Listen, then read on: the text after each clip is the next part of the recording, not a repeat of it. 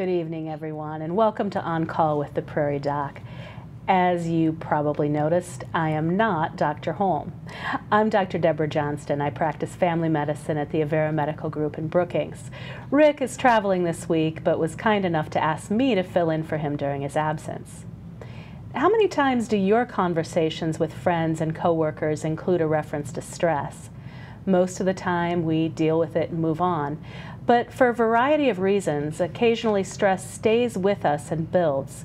If this continues, we may reach a level of stress that could be considered burnout, where we are pushed to a point that dramatically impacts our quality of life. Tonight, we will answer as many of your questions as we can about stress and burnout. Call in your questions at 1-888-376-6225 or send us an email. Tonight, I'm joined here in the studio by my partner, Dr. Jill Kruse of the Brookings Health System, and via Skype, we are really pleased to welcome Dr. Amit Sood of the Mayo Clinic. Amit, could you fill us in a little bit? Tell us how you came to be interested in this area of practice. Yeah, sure. Good evening. I came to the U.S. About 20 years ago in 1995 after having studied medicine for about 10 years overseas in India. So in my first year of medical school, actually, we had a chemical spill in my hometown that killed about 10,000 people. So by the time I came to U.S., having seen a lot of stress from malnutrition and infections and poverty, I thought I was going to come to Disneyland of the world. I thought everybody here will be very happy. I thought as a child here, you grow up in Disneyland, you play slots in Las Vegas when you grow up, and you retire in Florida playing bingo. I thought that is what is American life. I was seeing too many movies. But when I came here and I saw the amount of stress here, like any other part of the world, it sort of surprised and shocked me. I thought I was going to go become an oncologist, but I thought maybe I should study this and try to understand why everybody cannot learn. Why can't we be happy when we really want to be happy? There must be some neural predisposition. So I came across some remarkable insights after studying work that had been done by a lot of scientists. So I put that all together to start helping patients, and slowly a program emerged, and so now this is my passion for life. That is just fantastic. What an incredible gift to offer the world. And Jill, tell us a little bit about how you came to be involved in this. Well, like many doctors, there is rampant stress and burnout in our careers. And when I was in my first job, I was pregnant with my second child, on call every fourth night, running the ER, and I was mentally exhausted, physically exhausted, emotionally exhausted. And when I went on maternity leave, I said, I can't go back to work the way I left. I won't be practicing medicine anymore because I just didn't enjoy it. I didn't love it. I was angry and frustrated and tired, and I just wanted to feel better. So I spent my maternity leave learning about stress and burnout. I found that what I was feeling had a name, and it was common, and no one talked about it.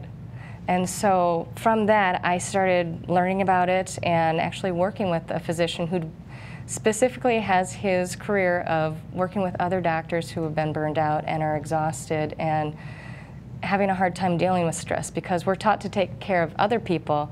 We're never taught how to take care of ourselves. So he gave me lots of resources and tools and ways to find the joy and love of medicine again and find out what I needed to do to be able to give back to my patients and be a better doctor.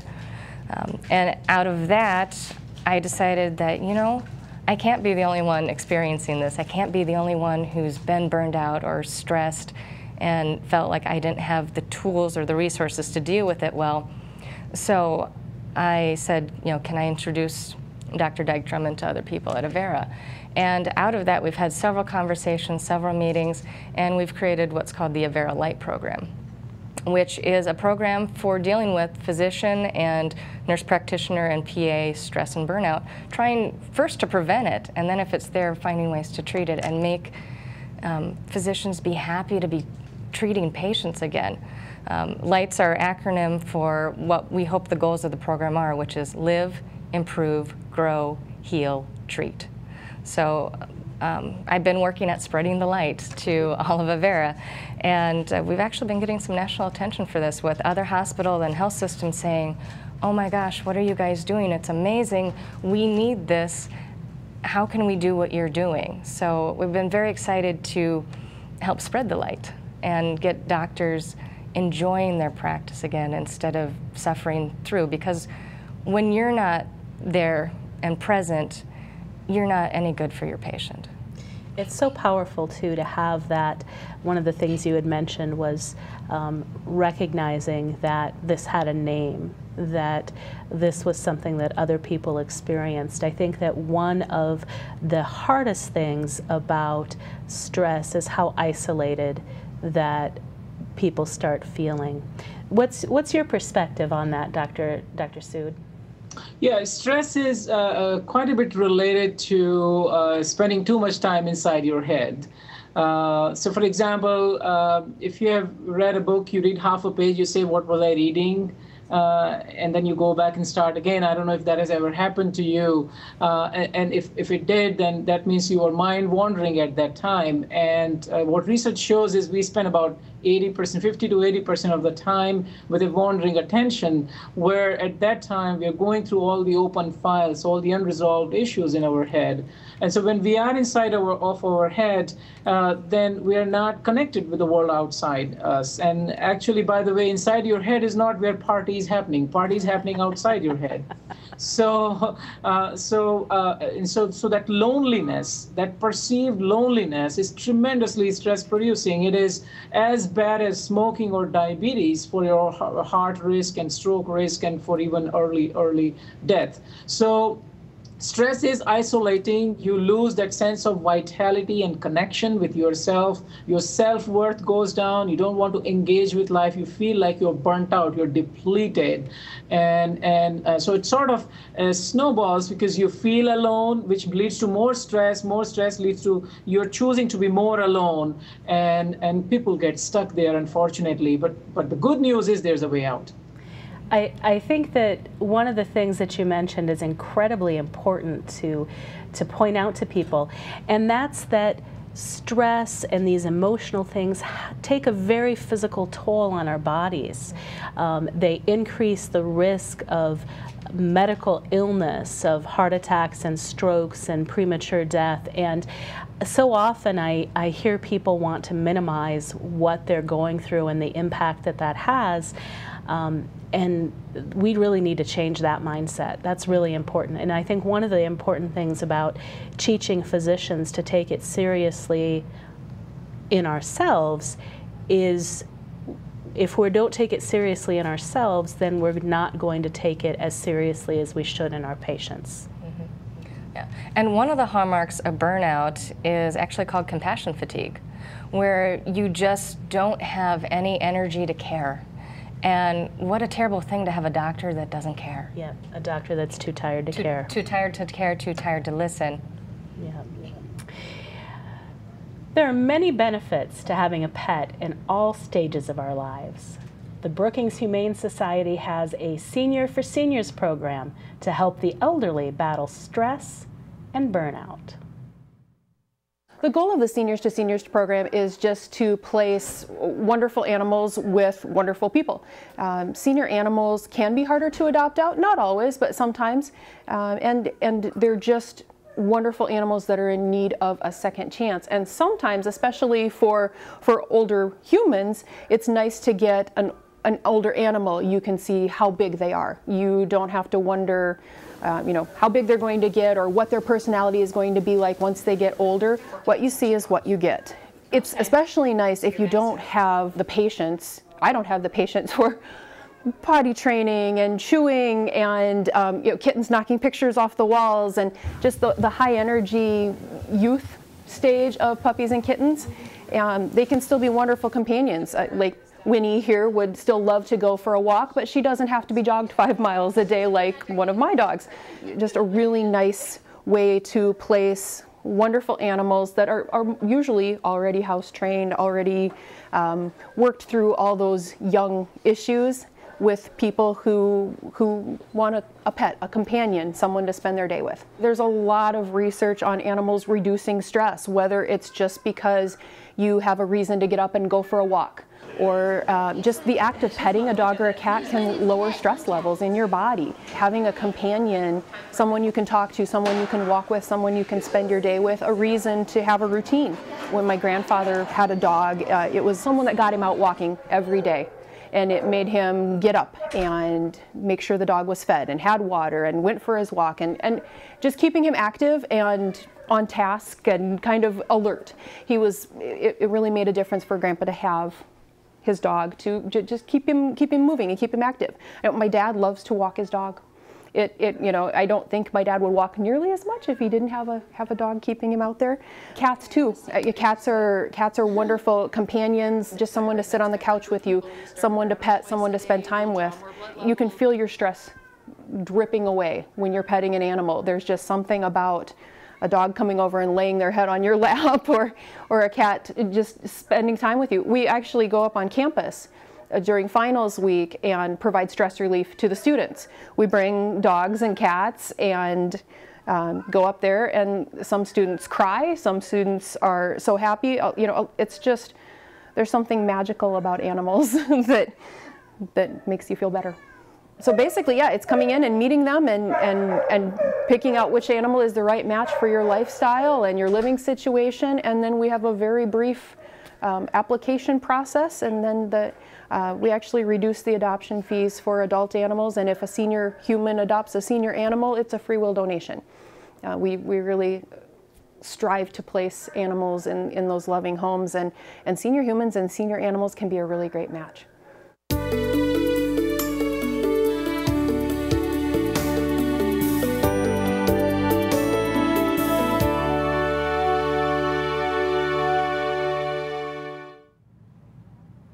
If you would like to assist the Brookings Humane Society, or really any shelter, they are always looking for donated supplies, volunteers, and in our Humane Society, people to foster pets before they go to their permanent home.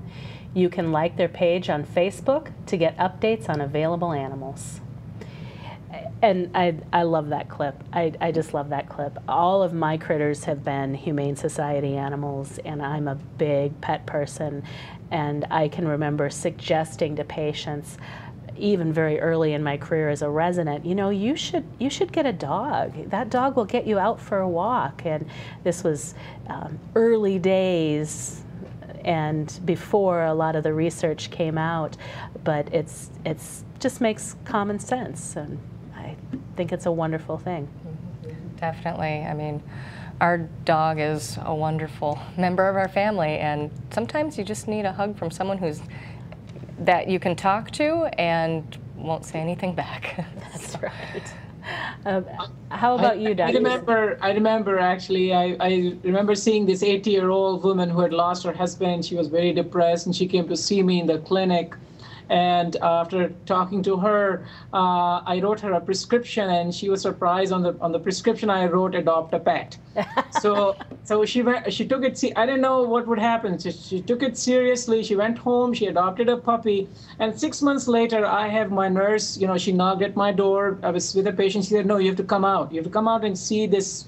Say Miss Johnson." And so I come out, and there's this same lady, all giggles with that pet in her, lap. And I said, "Oh my gosh, and she said it worked. And she gave me my prescription back. So that's a beautiful memory. I think we should not only prescribe, these antidepressants or psychotherapy and all of that, we should also prescribe to people to adopt pets. There's something called biophilia. We humans, whenever we are surrounded by life, we feel happy and we feel good. So pets are phenomenal. Love pets. I think that we were talking a little bit about the emotional disconnect that people get, and I think that walking your dog is a wonderful way to connect with other people, because there's so many times, I know when I'm out with my children, one of my children is terribly shy, but boy, if there's a dog involved, she will stop just about anybody to ask if she can pet that dog. She just is very much an animal lover, and it's a wonderful way to make connections with the community too. It's the easiest icebreaker in the world, you know. Yes, it is. Ask what's the dog's name or what breed is it, and all of a sudden you can make a new friend. That's right. That's right.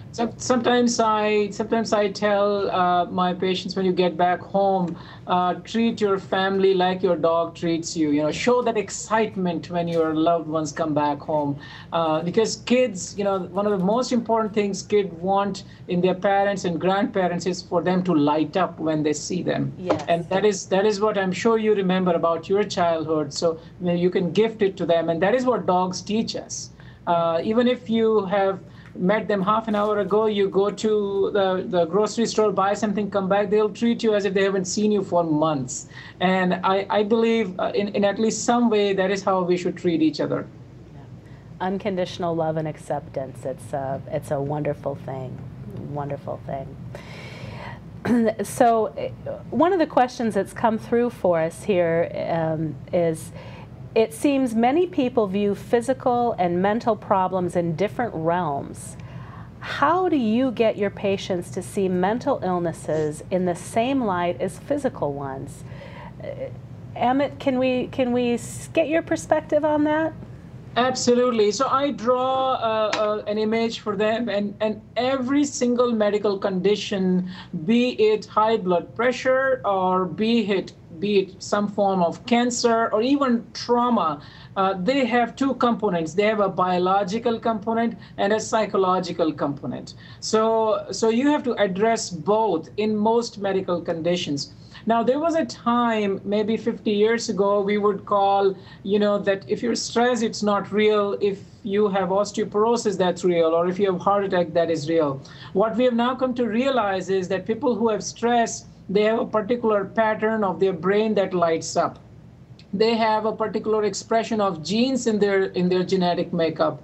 They have particular changes in blood profile, their cortisol level, their adrenaline level. They have their blood vessels, their ECG changes, physical, shows some specific changes. So now we are at a point where we have recognized that these are actually tangible physical changes happening. And instead of connecting stress to mind, we have connected stress to brain.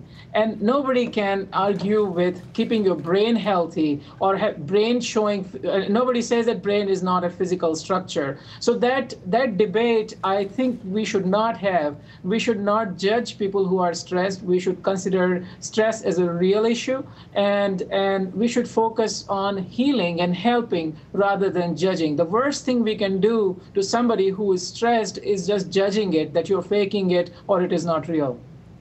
I like to use the example to people when we're talking about stress or depression or anxiety or other what we call mental health issues. You know, there was a time in our society where we didn't think seizures were real either, where we couldn't see them, we couldn't identify what the problem was, so we didn't think they were real. And I think that as our technologies have gotten better and more sensitive, and we're able to look inside the body in better ways, we're just going to be increasingly able to see the changes that these stresses wreak on the body, and hopefully we'll be able to do away with some of this false dichotomy. So, what are your thoughts there, Jill? I kind of tell my patients the same thing. I said, you would never accuse a diabetic of being weak because their pancreas isn't producing insulin.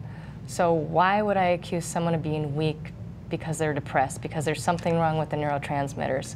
You know, it seems ridiculous. Yeah. So you try to normalize it, and you try to explain that, yes, this is medical, and there's something we can do about it. There must be something about that, because I often will tell people, yeah, and you should just talk yourself out of needing your insulin too. So there must be something about that particular example. So, which diseases do we see most commonly associated with stress? What do you see in your practice, Jill? Definitely a lot of anxiety disorders, panic attacks, afraid of being out in public or afraid of doing presentations, the school projects. Definitely a lot of depression. And then that isolation can lead to other things such as alcoholism or things where you're finding ways to self-medicate that aren't healthy. Yeah, very much. I see a lot of self-medication. And Amit, what diseases do you see that you can directly relate back to your patient's stress? Sure. So some of the psychological things that Jill was mentioning, neurological conditions like, inability to focus, sleep issues. Sometimes people even have tingling paresthesias. Then cardiac conditions. People have palpitations when they have stress. Their blood pressure goes up. Their risk of heart attack goes up. Then a lot of GI symptoms like heartburn, GI upset, indigestion, sometimes constipation, sometimes diarrhea. General predisposition towards inflammation and hair loss. Though I think I'm more stressed because of losing hair, not because I'm not losing hair because of stress. So hair loss. Even increased risk of cancer in some situations can happen. So you pick index of any medical book, all the diagnoses there are predisposed to by chronic stress. One of the questions that came through was about the association with blood sugars and stress, particularly in diabetics. And that's definitely something that I've seen. I hear that over and over again with my patients. And I see it in their results that they bring in for me. I assume you see the same thing. Definitely, and it can be any stress of illness. Yep. If you have a fever, your blood sugars can go out of whack. So any stress on the body, mental or physical. Or physical, but definitely that mental stress will do it too. It's just a little harder to track than it is with the physical stress. So. Some of the ways that we can look at dealing with that stress, volunteering and exercise can help reduce stress. And this can be especially important to those of us like Dr. Sood and Dr. Kruse and myself who have jobs that put us under significant stress and maybe don't let us get a lot of exercise in our day-to-day routine. Our shifts are not atypical. Most places I've ever been, the critical care shifts are 12-hour shifts. Or 24-hour on-call, believe it or not. When I was a fellow, we took over the ICU on Monday morning and we were on call until the following Monday. So we did 7 straight days from 5 in the morning until probably 7 at night, and then we would sleep for a while and try to get home and get some sleep and then be back at it the next day. It was actually pretty crazy. Being in the intensive care unit or being in the EICU where I'm monitoring hospitals all over a 6-state region is like drinking out of a fire hose. I mean, this can be quiet sometimes, but that's not the usual situation. The usual situation is it just comes at you from the time you walk through the door until the time you leave. So you have to have some way to decompress.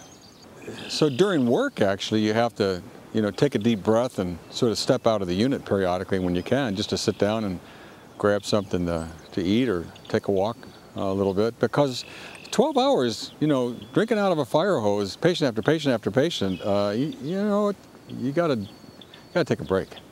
If you don't take a break, actually, you get to the point where you're not really useful to anybody. Plus, you lose fun in your life. So I've always thought you have to have outlets, and not just sort of little passive outlets, but things you're really passionate about, that you really care about, that you look forward to. I think that's really the key.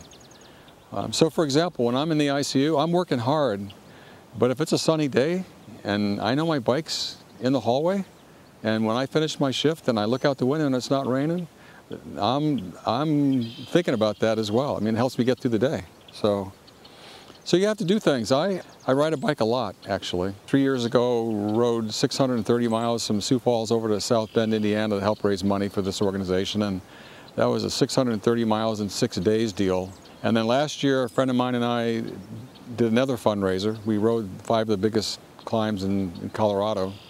that part of it's adventure. And now I'll be climbing on this bike again and trying to raise additional money to help finish building this hospital in Ecuador. And this one might be a little crazy. This one we're going to ride from the Mexican border to the Canadian border along the Continental Divide. And we'll cross the Continental Divide 34 times between the time we leave Mexico and hopefully make it to the north. The point is that it's got to be something you really love and you like training for, you like doing. Why are my wife and I involved with this organization in Ecuador? Why do we ride bikes? But more specifically, this kind of work that we do in Ecuador. And I always tell people because I'm selfish. I mean, I really say that to people. They say, why do you do this? And I say, because I'm selfish. Because we get back so much more. I know this is what people always say, but it turns out that it's absolutely true. My life is so much richer because of the people that I know from biking and the people that I know from Ecuador. I can't even quantify it. So the answer is, why do I do it? What do I get out? It provides a great deal of personal satisfaction and sense of well-being. I just think to stay healthy and to stay useful and to stay focused and centered, you have to have some way to disconnect from the intense work that you do.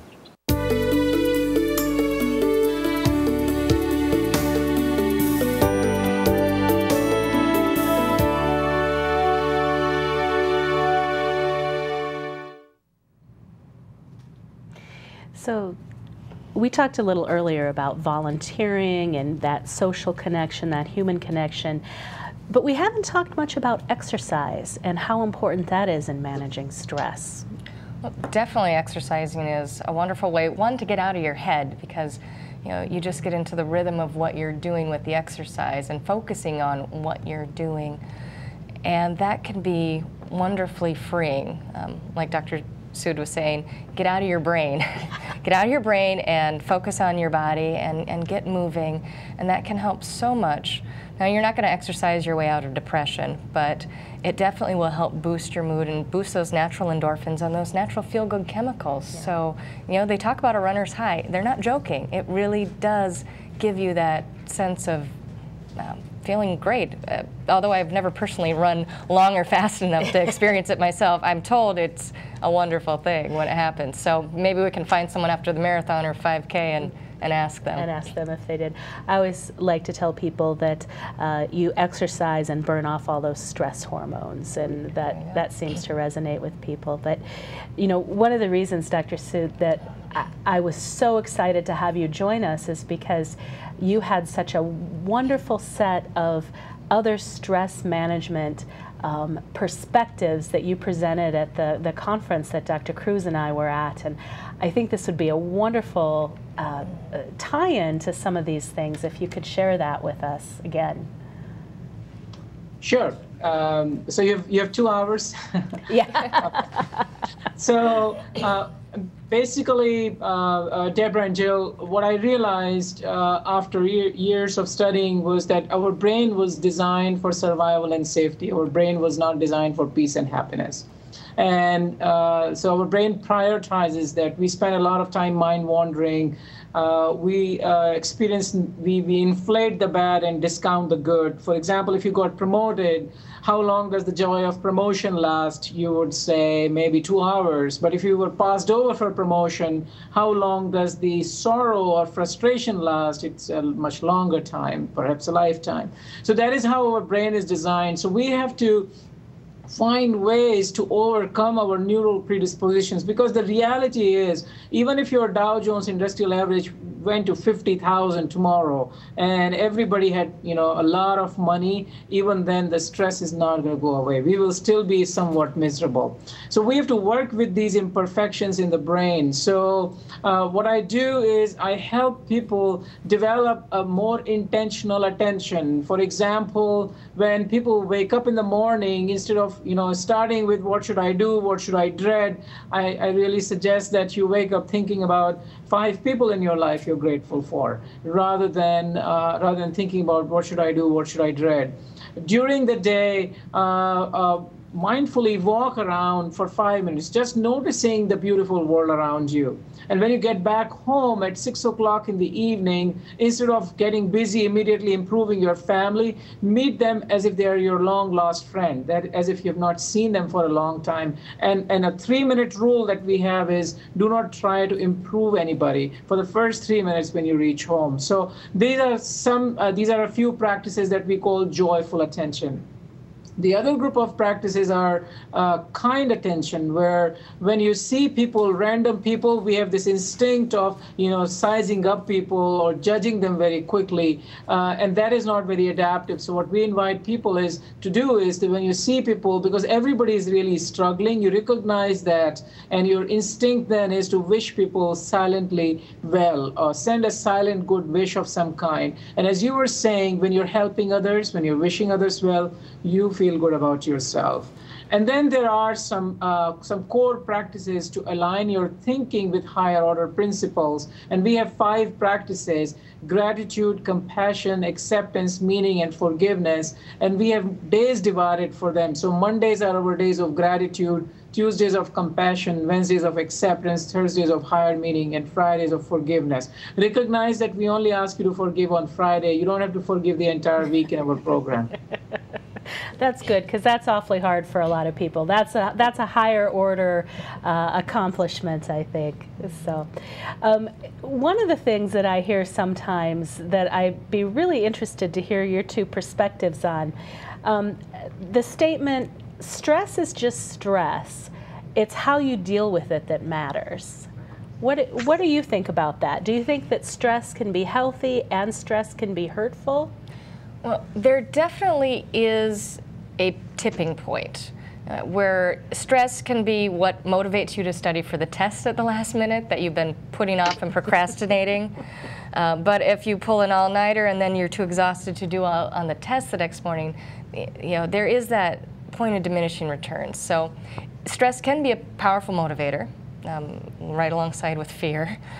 And stress can also be exhausting. So it's good in short, small bursts, but it's kind of like running your motorcycle flat out in first gear. It's not designed to do that. You're going to burn up your motor. So you need to shift every once in a while and change gears and find ways to deal with things. So to be on the same level with stress all the time, constantly dealing with it at high levels is not good.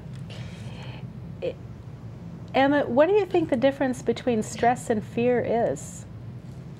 Well, first of all, if I may just say, stress is load capacity imbalance. So whenever the load is high and capacity is low, you feel more stress. So either you can enhance capacity or decrease the load. Like today I saw a patient who lost her wife and her 2 daughters in a car accident. I mean, how can I say stress is stress? This person is going through tremendous adversity in life. And actually, unfortunately, we see a lot of those patients at Mayo and pretty much at many medical centers. So life's challenges are real.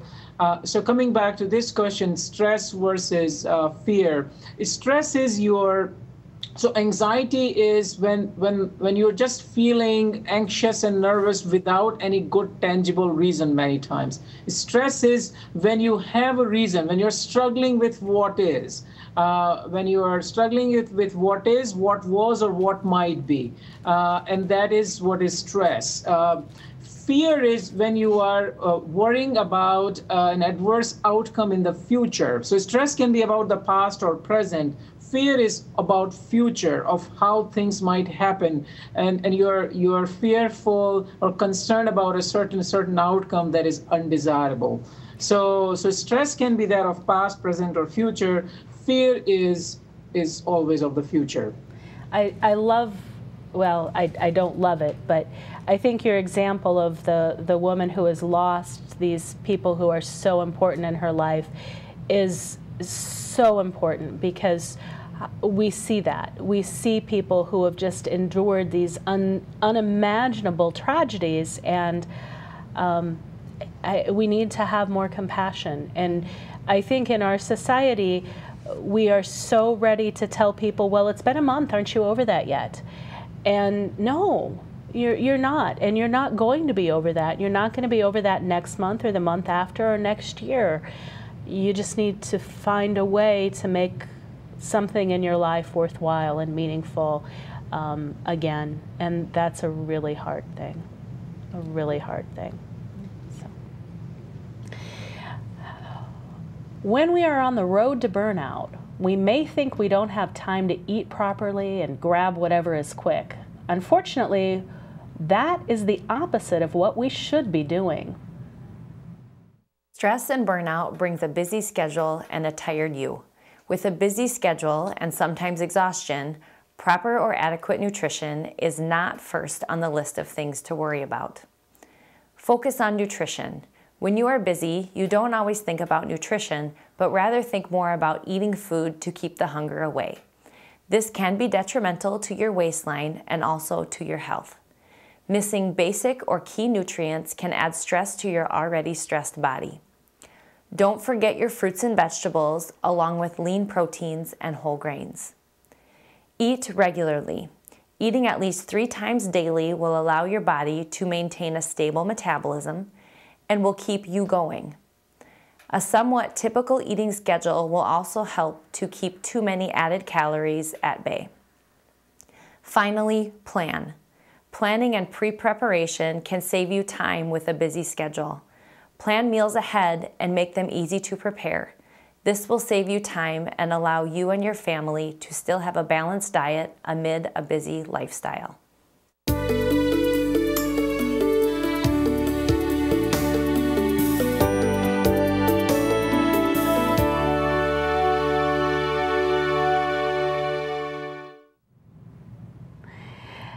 Boy, nutrition, what a great topic is that for managing stress. What's your favorite tip to busy people, stressed people for improving their nutrition? Have a plan. You know, take some time Sunday night and think about what your plan is for the next week, rather than going home and having to try to figure out each night, right when you walk in the door, okay, now what are we going to eat? If you have the freezer meals, or you have a plan, or just a general idea of what you're going to do, that's one less thing to worry about. So, you know, be mindful. It only takes a few minutes to kind of plan out what your week's going to be, and it'll make a huge dividend. It does. So we've got a whole bunch of questions here that have come in now that we're live. And the first one I'd like to address to you, Amit, stress and chronic pain. What's the relationship? It's stress and chronic pain are intimately related. Actually, if you look at biologically, emotional hurt is processed by an area in the brain called insula, and emotional hurt is processed by the same part of the brain which is processed by physical pain. So emotional and physical hurts, brain sees as the same. Emotional hurts worsen physical pain, and physical pain worsens emotional pain. So there, in another study, what we have found is that the pain complex in the brain gets activated when people are feeling excessively stressed. So there is an intimate relationship between emotional and physical pain, and brain treats both of them very, very similarly. Absolutely. We see that every day in our practices. The more stressed somebody is, the more sensitive they are going to be to pain, the more they're going to experience it. We have a question from a 67-year-old woman. Besides eating and sleeping and nutrition, since we just talked about nutrition, looking for some insider tips on improving stress management. I'd say trying to figure out what is causing the stress. Is it a lack of control? And if there is, what do you have control over? You may not have control over, I don't have any control what time my kids get up, but I do have some control over whether I have their clothes picked out for the morning rush, and whether there's already gas in the car. So what things do I have control? And sometimes it takes some creative brainstorming to see what you can do, because a lot of times you feel stuck. And you may not be, but it may take some out-of-the-box thinking to come up with a creative solution. Yeah. And Dr. Sood, you have an organization actually that is trying to help bring practical everyday tips to people about managing stress and improving their overall emotional well-being. Am I interpreting that correctly? Yeah, we have a little organization called Global Center for Resiliency and Well-being, and we are trying to actually reach globally with some of the ideas to help people be happier and have lower stress. And we're opening centers in multiple parts of the U.S. To be able to take some of these approaches. To answer your caller's question, there are a whole host of techniques, skill sets that you can use in addition to diet, exercise, nutrition, and sleep. And the core part is, the ways to be happier and have lower stress. There are 3 words: connection, caring, and creativity. So the more you connect with people around you, your loved ones, your friends, your neighbors, your colleagues, the more you have compassion and caring for others and yourself, and the more creative activities you do, music, artwork, etc., sewing, the lower the stress you will have. Creative ways of lowering load in your life, simplifying your life, delegating things, time management, all of those help with lowering your stress. Good optimal self-care helps with lowering stress. Being grateful for what is right, being compassionate for what is wrong, accepting that some things are not controllable, and finding meaning through adversity, all of those help with stress. And of course, having a lower threshold towards forgiveness. A lot of people find faith-based practices, spiritual practices as stress relieving. Meditation, prayer, guided imagery, yoga, tai chi, all of these practices are helpful for reducing stress. One of the callers called in and asked about medications for assisting in dealing with stress. They have a very stressful job and don't think that they have any other options for employment. What's your take on medications for stress? Well, I would say I prefer them to be short-term. I'm not a big fan of using anything that's a sedative. That basically makes you not care as much about the stress that's going on rather than looking for solutions for it. So I'd say, finding the meditation, finding the breathing, finding ways to deal with it rather than trying to mask it. And a lot of the medications at this point, unfortunately, do a lot of masking. I think certainly stress increases a person's risk for developing clinical depression or anxiety, and those I think can respond very well to certain medications. I'm very, very slow to use the Valiums or those kinds of things because I think they're more harmful than helpful in most of the patients that I see. I'm sure that Dr. Sood's patients are a little bit different than the ones we see in our everyday practice, so his experience may be a little bit different. Dr. Sood, your practice is adults, am I correct about that, or do you see children as well? My personal practice is adults, and I see similar. We see patients who come from all over the world here, but we also see a lot of local patients. And Mayo Clinic has in Rochester 30,000 employees, so they need help too. I mean, they have old moms and old dads, and they worry about kids, and so you'll be surprised about the similarity between our practices actually. Are you aware of research about the differences in the manifestations of stress between children and adults? Well, I don't help children a lot. I am aware that children depend a lot on the external environment. In terms of children need kind attention from adults to feel good, while adults tend to have more an internal disposition. They have more their own traits that manifest as stress, and children tend to internalize. Their learning goes down, their focus goes down, they start becoming colicky and all that. There's also differences between men and women in terms of how we manifest stress. Men classically tend to fight and flight. Women tend to tend and befriend.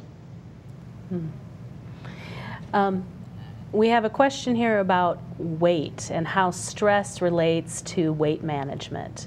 What's your perspective, Dr. Kruse? Well, I would say part of it could be how you're dealing with the stress. If you're stress eating or not eating healthy, eating the junk food definitely can add. Personally, when I'm stressed, I tend to lose weight because I just stop eating and I lose my appetite, and my mother gets worried when I'm wasting away, and she's like, "What's going on?" So I think it can go either way, and it all depends on if you're eating to deal with it or if you're not eating to deal with it. So I definitely think that stress and emotional circumstances have a big role to play in weight. And when I counsel patients about weight management, patients that are very stressed are going to have a much harder time in doing that. We have a question about when you should go and talk to your doctor and how to talk to your doctor about your stress. Amit, what do you see? What are your thoughts?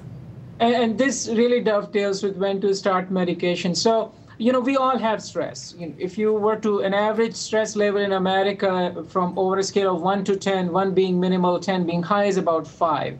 So if you have mild to moderate stress, particularly if it is situational and the situation is going to pass, the clouds are going to go away, then you don't need to. And I often see people who are referred for stress, but when I ask them, they'll say, "Oh yeah, I had a bad meeting and I was stressed for a week and then I'm better now." So I'll say, well, that's fine. This is part of life. You don't really need to change much.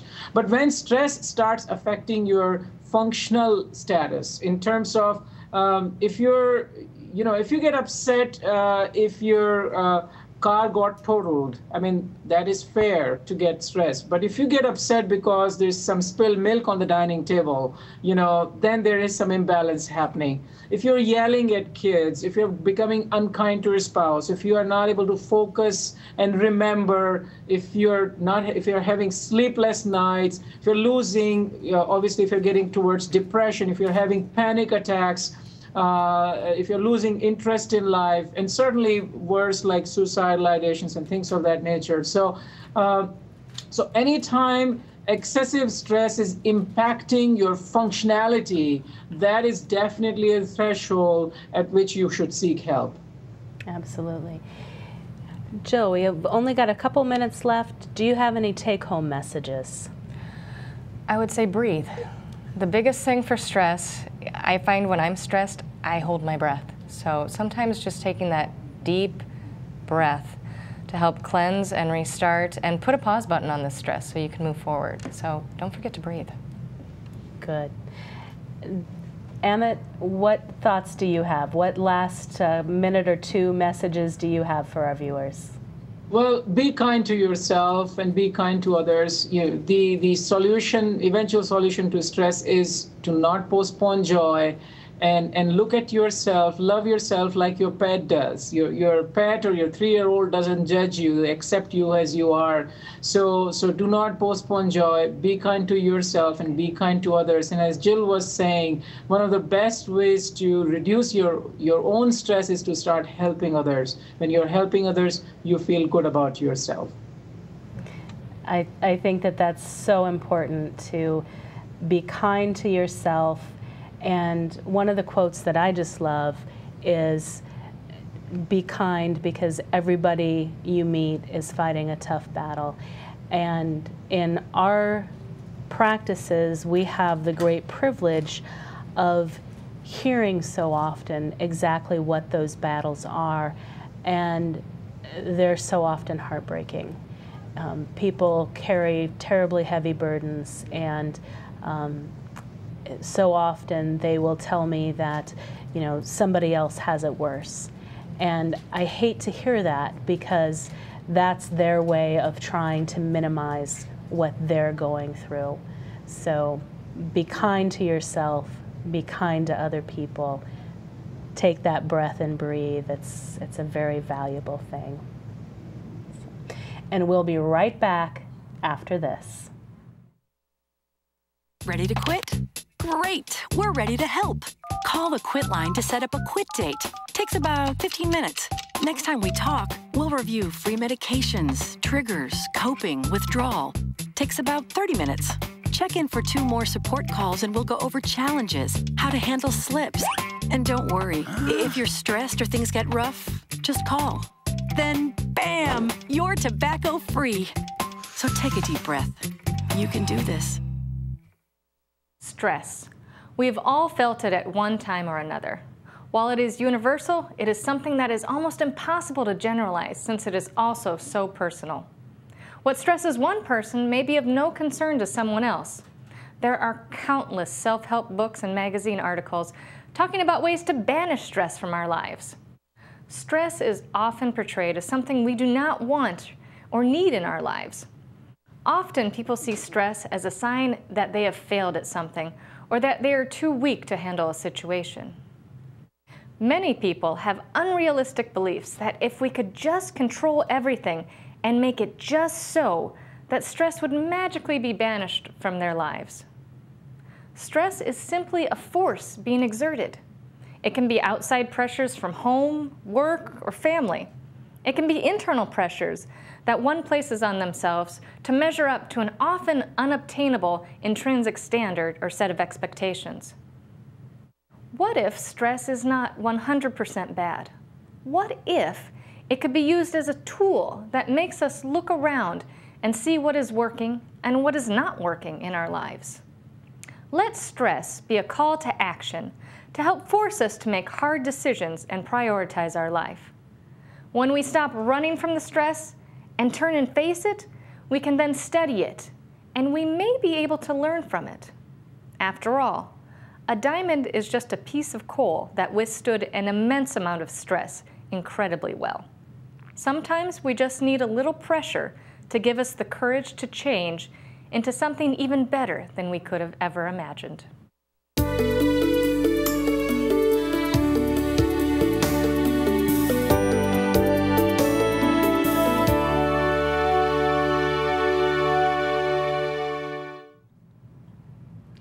This brings us to the end of our show this evening. I sincerely thank our fantastic guests tonight, Dr. Jill Kruse and Dr. Amit Sood, for their insight into this important subject.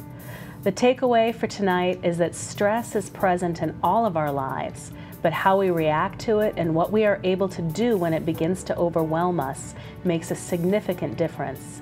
If you feel that your life is being affected too much by stress, visit with your doctor about the options you may have. From all of us here at On Call with the Prairie Doc, until next time, be well.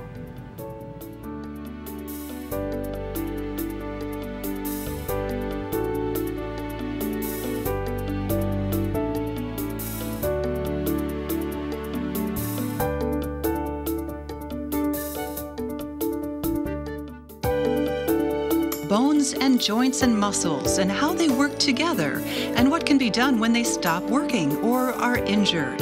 We examine orthopedics next time on Call with the Prairie Doc.